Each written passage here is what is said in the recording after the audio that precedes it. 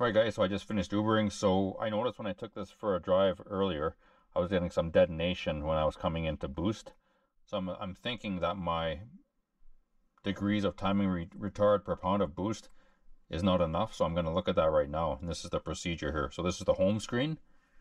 So you go to tuning, basic, spark, and okay, so that's interesting. So boost timing retard, 0.6 degree per PSI.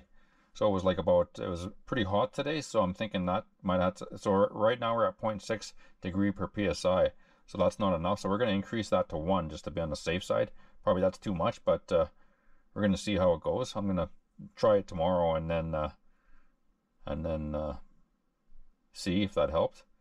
So every time you press this, it goes up by 0.1. So now we've got 0.8 degree per PSI. Just go there, see what happens. All right, so we'll save. There we go. So now you see here, now it's saying 1 degree per PSI of timing retard, so that's good. Okay, awesome.